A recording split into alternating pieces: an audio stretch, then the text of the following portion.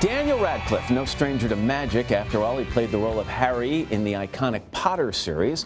Well, now he's back on the big screen as a villain, actually, kind of, in the sequel, Now You See Me Too, where he plays Walter Mabry, who has recruited the Four Horsemen to steal a valuable computer chip that could potentially rule the world. Take a look. Why would I buy it when I can have you steal it for me? Oh.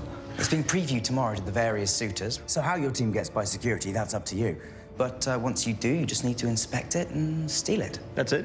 Now, come on, this is perfect for you, isn't it?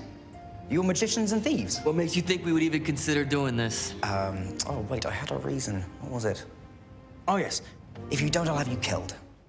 Hey, Daniel, how are you? Good to see you. Good, thank you very much. I'll get to the villain part in a second. Sure. Can I just tell I love magic. Cool, yeah. Were you a fan as a kid? God, yeah. I had this thing called, like, I think it's called a Marvin's Magic, like Junior Magic set. It's like 1999. Yeah, just trying desperately to get good at that stuff. And then, like, on the Potter set, there was like there were people that would like teach us tricks. So I managed to like come out of those films with a few tricks. But the big difference here, when you look at Potter magic versus this, Potter magic mostly special effects. Yes. And this, you and the other cast members, you less, but the other cast members more, actually practice real tricks. Oh yeah, no, I mean Dave Franco is legitimately amazing at the stuff he does in the film.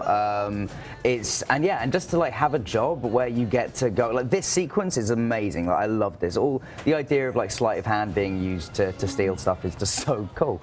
And we were all on set with these amazing magicians who would like give us lessons. What kind of a job is that? The limit of my magical talent is when I pull the penny out of my kid's ear. And they're 15 and they still don't get how I do that. It's not bad, right? It's really good. You just the oldies are the classics. Talk a little bit about the character here. I call him a villain. Do you go out after being known as the good guy and the fun protagonist? Do you go out looking for a role like this? I think it definitely sort of fulfills a long-held ambition to like play a sort of classic British bad guy. Like, there's a rich tradition of Brits being bad guys, and so I've always wanted to do that. I'm not sure if it's something I'll be doing all the time, but the chance to get to do it with this kind of cast around you, like Mark Ruffalo and Jesse, who you see there, but like Woody and Michael Caine, and like, all these incredible actors, was just like too good to pass up. Things are really going well for you. I mean, nobody had any doubt about that, over the last several years. But you have another movie coming out, Swiss Army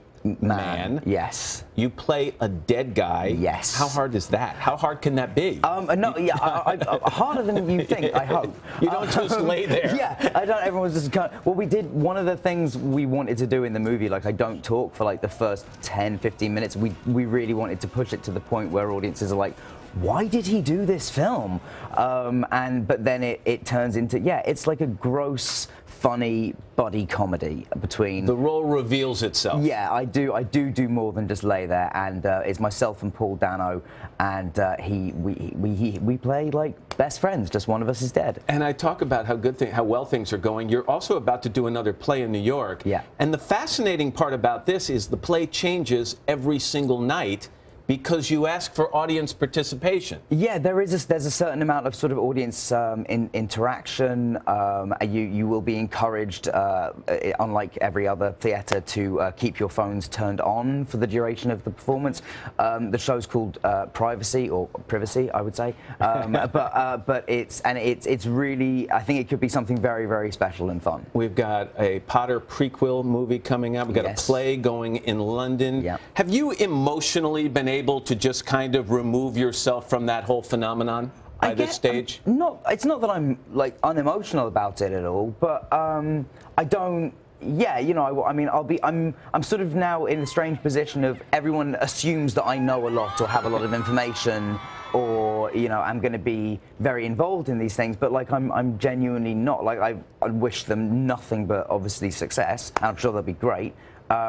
But yeah, I'm just kind of like finding out with everyone else. You're now. A spectator with the rest of us. Yeah, absolutely. Things going great. So nice to see you. Thank you so much. What a pleasure. Good. Thank you, man. And I want to tell people that Now You See Me Too hits theaters June. Hello, Today fans. Thanks for checking out our YouTube channel. Subscribe by clicking that button down there, and click on any of the videos over here to watch the latest interviews, show highlights, and digital exclusives.